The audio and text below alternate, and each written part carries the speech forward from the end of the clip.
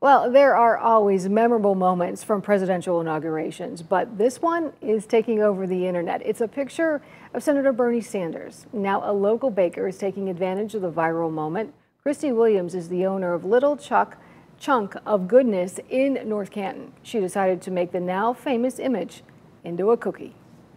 For a long time on my social media, I was just seeing the back and forth and the division. And now everybody, no matter what your political party is or what you believe, everyone is sharing Bernie posts. Everyone is laughing and liking them.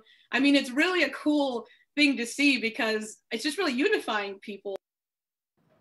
And if you would like one, you can buy the cookies on our website. We'll post that on news5cleveland.com.